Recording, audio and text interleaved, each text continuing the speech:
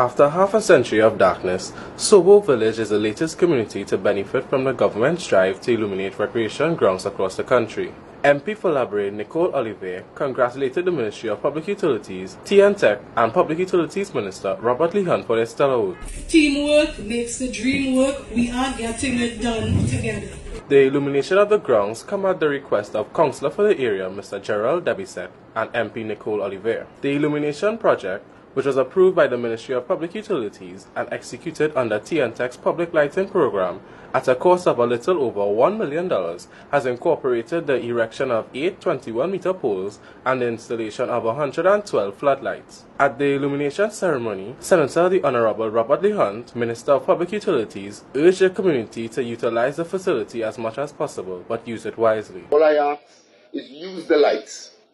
Use the lights to your heart's content. Make sure that you have activities every single night. You want activities there, we are glad to produce the lights.